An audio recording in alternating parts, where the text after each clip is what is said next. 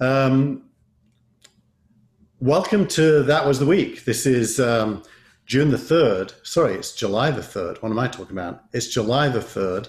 And normally we review the content of the That Was the Week newsletter. But this week, to surprise you all, we're going to turn the tables on Andrew Keene, who is himself, not only is he a legend in his own house, he is actually the founder of a very interesting startup, which is in stealth, but we're going to out him today. So, Andrew, before we do anything, tell everyone listening about now.tv. Well, it's been in stealth, Keith, as you know, better than anyone for about 12 years. We've been talking about this, now.tv. You acquired the URL, what, in 2008, 2009, I think? Maybe even earlier than that, actually. Yeah, well, around then. So we've been talking about doing something, sort of reinventing television, reinventing the internet, reinventing CNN, reinventing this, reinventing that. And given the crisis, given we're all stuck at home and we're redesigning our homes as movie studios, I've finally taken the plunge, and you're too busy to do it, so I'm doing it on my own. Well, my interpretation is you're too Andrew Keene to be doing it with me, so you're doing it on your own. Because, like all good entrepreneurs, you want to own the outcome and the journey, and as you should. So I'm really playing the same role vis-a-vis you as I played vis-a-vis Michael Arrington at TechCrunch.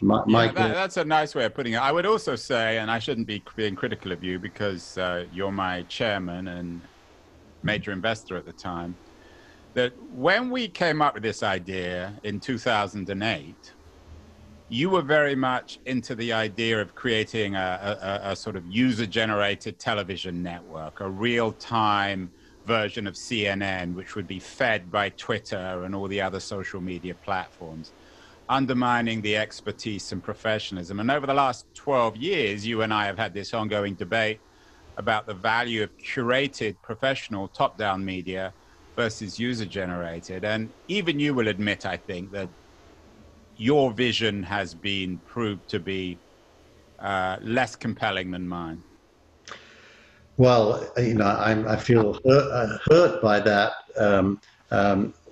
There are many compelling visions. So if you ask me whether 4 billion smartphones in the world with cameras and microphones might produce an interesting real-time news experience, I think I'd still say yes, but you'd have to give me somewhere between 15 and $30 million to prove it. Whereas, and I would accept that, although I wouldn't say interesting experience. I would say disturbing. All you have to do is go on Facebook or Instagram or Twitter to have that experience. I guess it's interesting for about a minute or two, and then it gives you a headache, and then it begins to worry you because it's clearly undermining democracy and most of the rest of things we have. I'm very tempted here to tell anyone that watches this about the difference between a Yorkshireman and a North London Jew when it comes to optimism versus pessimism. Yeah. But we'll leave it to them to figure out which one of us is an optimist and which one of us. And you note that Keith, he doesn't religiously identify. Yorkshiremen are all what? Christians, whereas North Londoners can be Jews, but not all of them. Exactly. You just happen to be one, and Yorkshiremen a particularly miserable one, right? And you're a particularly optimistic Yorkshireman. Yeah, I think most Yorkshiremen are basically atheists, is my guess. They believe in Yorkshire. They believe in Yorkshire, absolutely. Yorkshire is like Texas for those American listeners, as in the people that live there believe they live in their own country. Yeah. Anyway, what we're going to do today is we are going to at Archimedes.studio, I help founders tell their startup story for investors. And of course, all startups have two stories. Andrew just told us the listener story or the consumer story of now.tv, which is basically Andrew believes that quality and substance is missing and needs to be brought back to internet broadcasting. And I don't disagree with that. Otherwise, I wouldn't be his chairman. Um, but that's the listener story. In order for a startup to be successful, it needs to have an investor story, which definitely includes the listener story, but it goes beyond that. And it takes me usually, somewhere like 3 months to work with a founder to get them to be able to do a good job of the investor story. But we're going to try and do it in 20 minutes. So, and Andrew, let's start with the unrehearsed, you know, elevator pitch to an investor for Now TV. Well, and Keith was very generous there. He told me to prepare, but of course, like any entrepreneur, startup guy, I haven't because I'm so arrogant that I don't believe I need to prepare. So now I'm going to be embarrassed. I think the investor pitch is we're ready now to take on CNN. The technology is there, and actually, in the coronavirus crisis, has forced all of our hands. We're all turning our homes into television studios. The quality of my, I mean, and it's an interesting pitch because I'm being helped by the medium.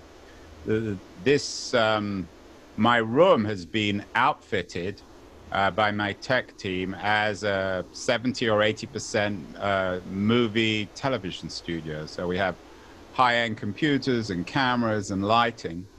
And I think we're at a point now where we can run really high quality movie television experiences out of our homes. And obviously the coronavirus has not only enabled that from the producer side, but also from the consumer side. I think after this crisis, if there is an after this crisis, who knows at this point, I think consumers will be increasingly unable or indifferent to the distinction between the high quality experience online and on their television. So what the coronavirus crisis has done in terms of media is dramatically accelerated the way in which digital is eating analog and software is eating the old television movie business. So that's a good answer. I mean, one of the first rules of an investor pitch is that your idea has to be benefiting from some inevitable trends that are irreversible. And you've picked out a couple of trends there. The trend to broadcasting in a high quality way from the place you live is now entirely doable and relatively inexpensive compared to a full end, top end TV studio. And secondly, the listener experience where the TV screen is just another screen. It's probably got an Apple TV or a Roku plugged into it, or an Amazon Fire Stick, or it's using built-in apps. And people no longer distinguish between broadcast TV run by NBC and a show that you might put on. And can I interrupt here? Because what the coronavirus crisis has done has meant that NBC and CNN are also essentially becoming home television networks because then nobody's going into the studio anymore. So when you watch Meet the Press or Jake Tapper's CNN, excellent Sunday CNN show, the people being interviewed are all doing it from home. So there really is increasingly no difference. There's increasingly no difference. Now, the other element of an investor story, and so as it's not a trick question, let me preface it with this. Most investors are asking themselves the question, how much will this person return to me over, let's say, 10 years? So even though they're obsessed with short-term traction, the reason they're obsessed with short-term traction is because they're trying to figure out what it is you're going to build and whether you'll be successful over the life of their investment horizon, which is typically, to use a number, it's 10 years, but it's between 7 and 13 years. So when you look at these inevitable trends and you look at what you're planning to do, how would you, just at a very high level, before you get into the detail, get this investor to believe that there's a big outcome for them? Well, I would try to convince them that that there is, alongside the technological trends, because that isn't a reason to invest, that there is both demand from the producer and the consumer. I'm convinced that the old star system of CNN or the television networks don't work anymore. The tiny group of people on CNN are usually very dull and they're stale and people are bored with them. There's a new group of curators, a new class of experts whose interest is sometimes generated from business or from universities or from media, who are just as able to broadcast their brands, their expertise, their form of entertainment to the world. But they don't currently have a window.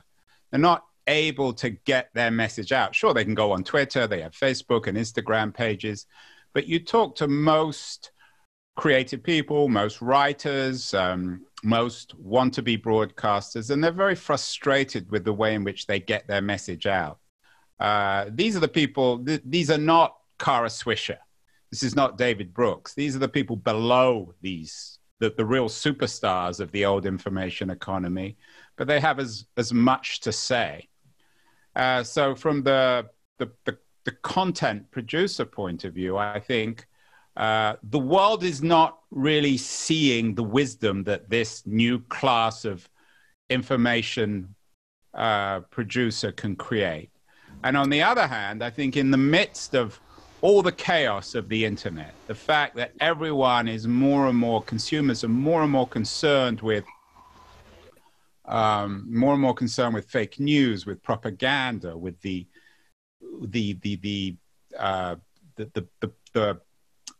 lack of generosity and openness of user-generated content. I think there's more and more demand from consumers for high-quality media. Let me give you an anecdote to that.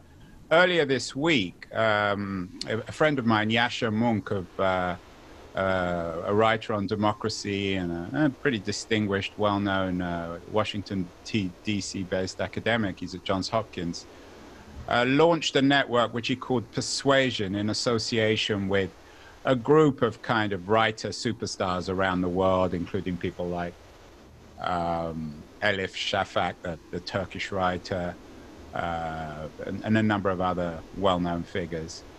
In a day, he had, this is not a video network, this is more of a sort of audio, entertainment, writing network. In a day, he had 12,000 signups, and I think of those 12,000, most of them were paid. So I think there's demand, and I think the success of networks like the New York Times and the Wall Street Journal and the Washington Post means that the public is willing to pay for high quality information and entertainment. You see it with Netflix. You see it, I'm just looking at this new movie network, Mubu. We have recognized over the last 10 to 15 years that quality information, quality entertainment doesn't come for free. So sure, you can get the crap for free on the internet, but ultimately it's worthless. Spotify even is a good example of this. So I think from both in terms of a product and a consumer, I think the time is now right in historical terms for the emergence of new kinds of television. So I would say, Andrew, that demonstrates your passion and some vision, but it doesn't yet answer the investor question, because demand needs to be quantified. So the nearest you got to it was at the end then when you talked about 12,000 signups and they were all paying. So the real question, if you really come down to it, the real question is this: how many people will be paying you? And this could be subscribers or advertisers, depending on the business model, or both, or sponsors, or all three. But how many people will be paying you? Let's just pick a number and say 10 years from now. And how much might they collectively be paying? So what kind of scale of business could this be? That's really what you need to be able to put into the very early high level trends that you point to, that there is some value in these trends and you've figured out a way to realize that value and own it. And now what you did do is talk about what you're going to do rather than how much what you're going to do is worth. Well, what I like about the now.tv idea is I wouldn't say it's infinitely scalable, but it's radically scalable. What I'm going to do over the next few months is work on a single show, my own show. I'm an experienced journalist and broadcaster as well, to show that it can be done. But once I show it can be done, I think that we can build a network of 50 to 100 brands like myself and combine those into a very compelling channel, which can generate revenue in a number of different ways. Obviously through paid audience, although I'm not 100% convinced with that. Certainly sponsors and advertisers. I have enough corporate relationships to know that even now I could probably get a couple of sponsors because they believe in me and they'd be willing to take a risk. I think that the network element is very valuable. I think ultimately, as your friend at Mike Arrington, your friend at TechCrunch learned, physical events are also extremely valuable. At some point, this coronavirus nightmare, we're all stuck at home, is going to come to an end, and we'll go back, I think, with more enthusiasm to physical events. So I think there are lots of different ways that you can build revenue. But what excites me in particular is its scalability.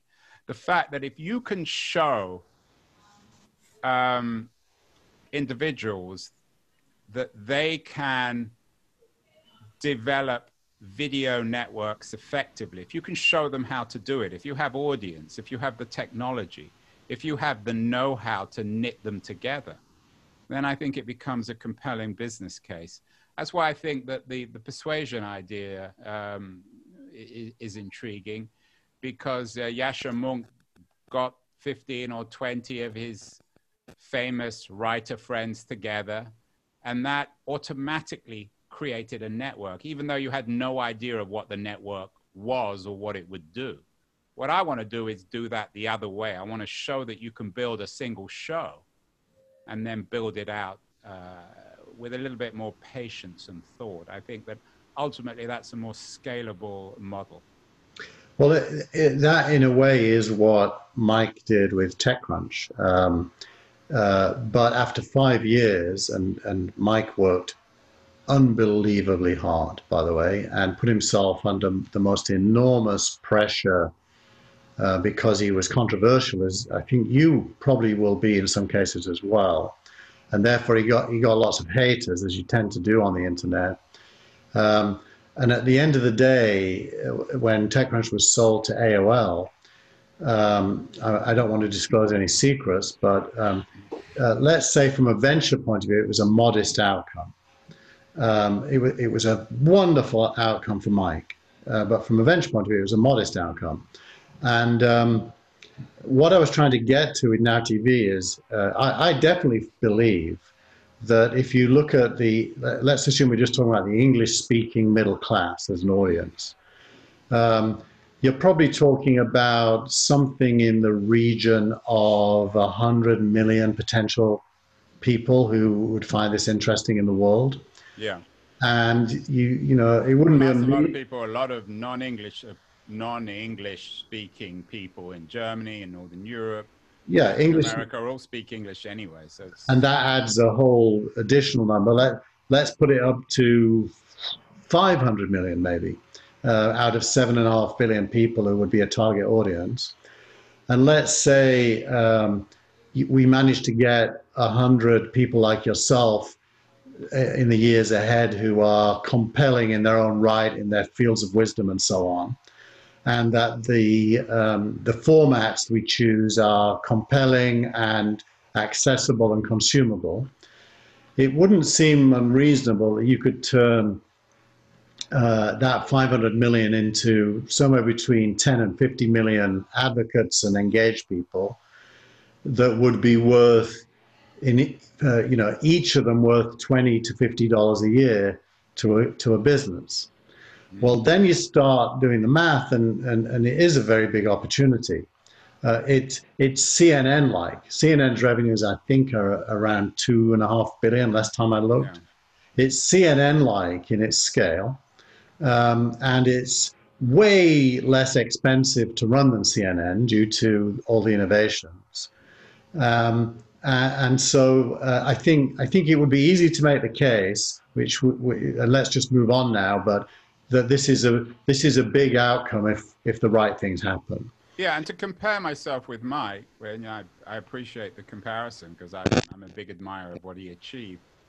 Um, his goal at Tech, I don't even know what his original goal at TechCrunch was. I mean, you know that better than I do. It was just to learn Yeah. through interaction with participants. But he never saw this as scalable. He never saw founding TechCrunch as a moment to spawn many TechCrunches.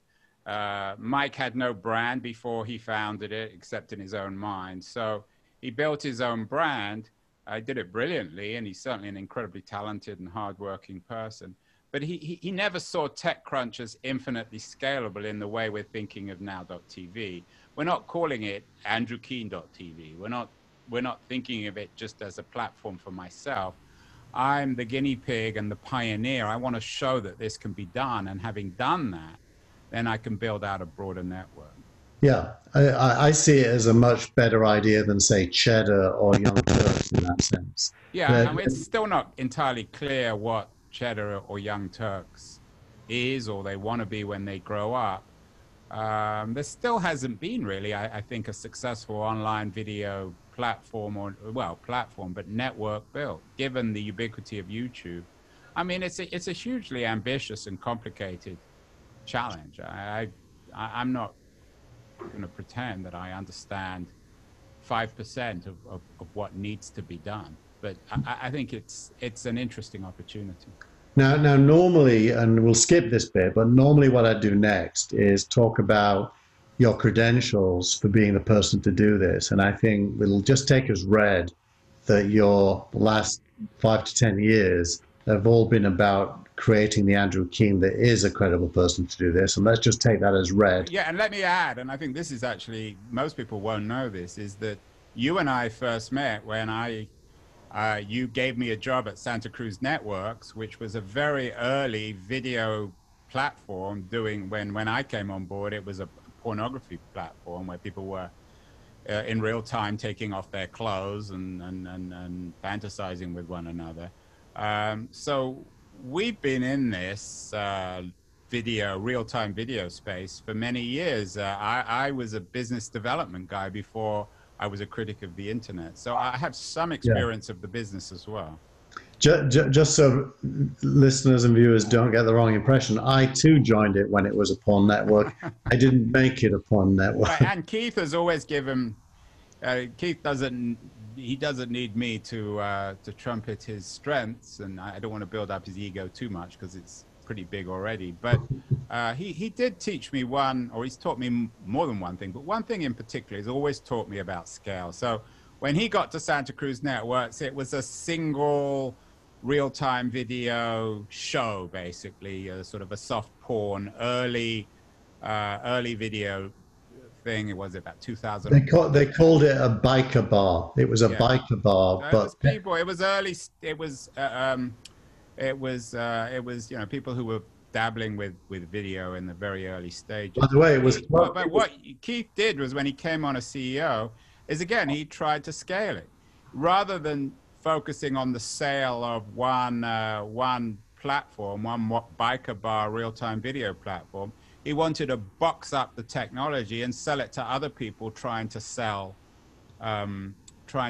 video. So Keith has educated me always in the value of scale and of thinking beyond a single show, trying to scale your business from a few thousand to a few million to a few 100 million. Maybe if I was to criticize you, you always think too big, but it's certainly better to think too big than too small.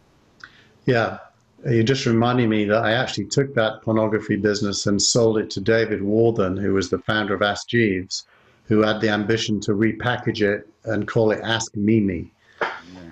Um, And to be fair to Santa Cruz Networks, um, it wasn't an absurd business. I mean, Draper invested in Santa Cruz Networks at the same time that they invested in Skype. They saw Santa Cruz Networks as the video sister to Skype as an audio platform. So we know what happened to Skype. but let's A move. lot of this stuff is timing again. Let's move on because we have to stop in about 8 minutes. So big trends, valuable if you execute. You have the credentials to be the person to do it.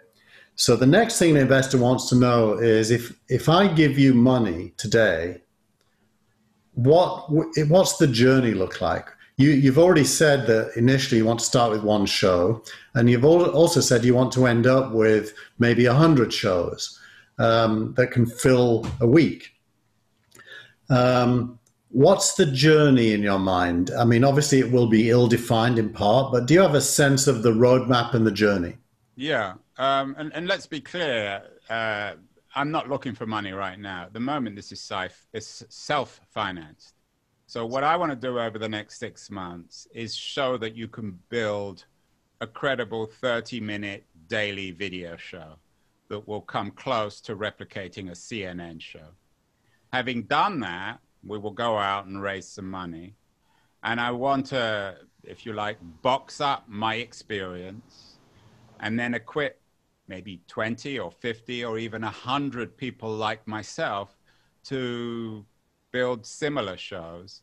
The money then would, to do that, the capital would require investment in their hardware, in their training, in building out the network. So it would be multiplying my experience by 20 or 50 or 100. Now, I still want you to fill in the blanks a little bit because this is a 10-year journey that I've got in my mind as an investor. I'm the one with the checkbook, even though you don't want money.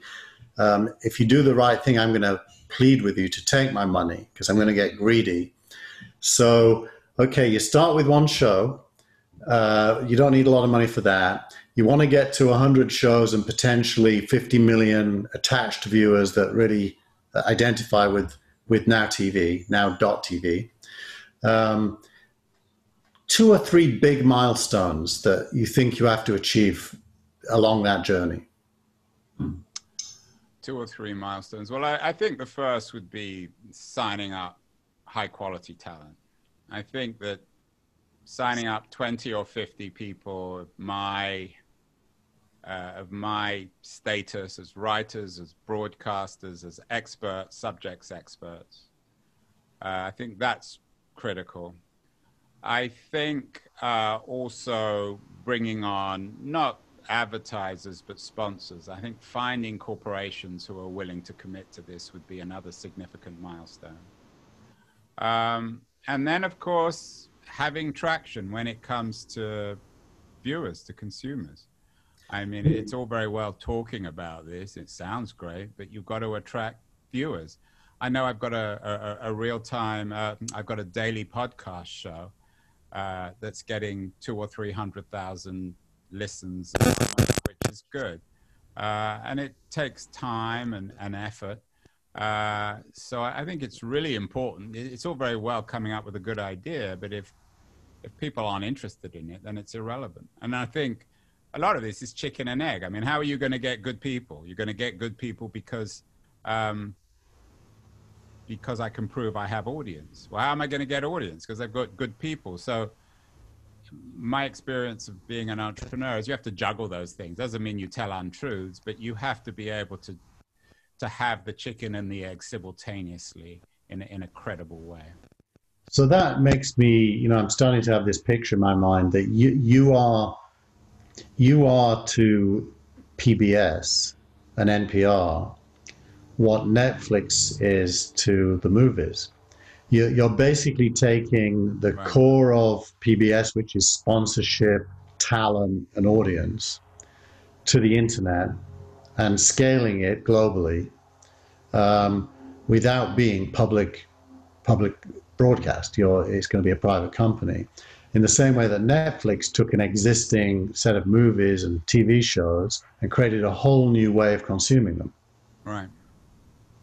Yeah, I think that's a nice way of putting it. And when you think of the effort, I mean, think of something like State of the Nation or the Jake Tapper Show.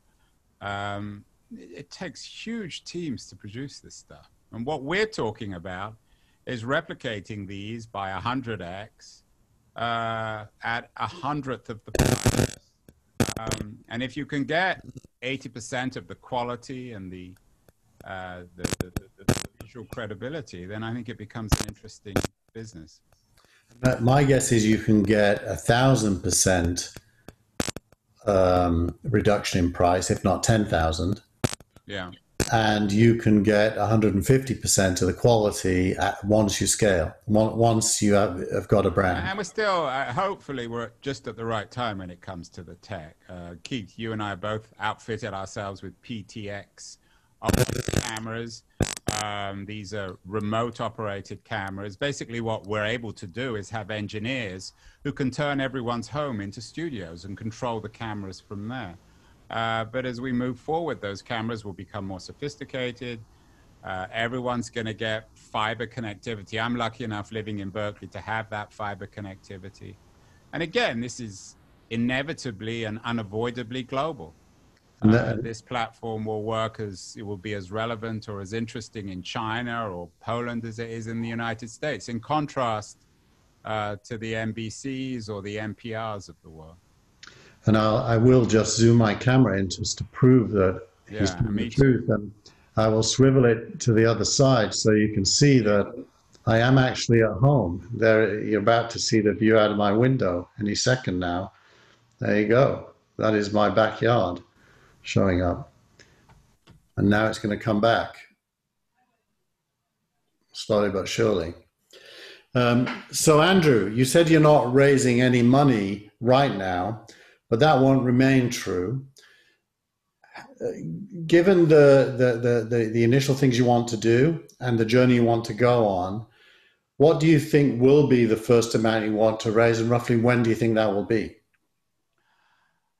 Well, all things going to plan, of course, which is never the case. But I hope to be, as I said, I hope to have a credible product by the end of the year. And then I think I'd like to go out and raise minimum of $500,000, probably about $1 million,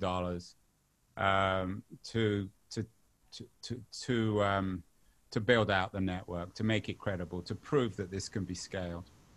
And there you go. There you have it. 50 million people generating between $10 and $20 in revenue 10 years from now. And Andrew wants to raise a maximum of $1 million in the near future. We, of course, are not allowed to market that to you, and this is not a request for you to consider investing. But Keith is taking donations. So, Andrew Keen, that was a trial run of how I work with entrepreneurs to help them tell their startup story. As I said, it normally is at least 10 sessions, and it results in a model and a deck and a much better chance of being successful. And we've done it in, I don't know how long, but 20-ish minutes. So it will obviously be incomplete, but it's a good start. Thank you for turning the to have a football metaphor, and you're going to take this in the wrong way, Keith, but I think you're actually the Alex Ferguson of the venture business. A Dower Scott. Not a Dower Scott, but someone who didn't necessarily have the most glamorous professional career. You're not Maradona or Messi or even Mike Arrington, though you might disagree with that. No, I don't. You came close, but you never hit the home run, or you came close to hitting the home run. But I think you're bringing your wisdom from your experience on the field, off the field, and I think you're going to turn out to be actually a much better manager than you were a player. Not that you were a bad player, but in football, the great managers are often fairly not indistinguished, but not necessarily the greatest of players. So Alex Ferguson, Jose, Klopp, these were people who played the game, who knew the game, but they took their wisdom from the field. So anyone watching this, I would strongly recommend Keith. Coaching is fun, but I did once score from the halfway line, and on that note, we'll finish. Thank you, Andrew. Thank you, Keith.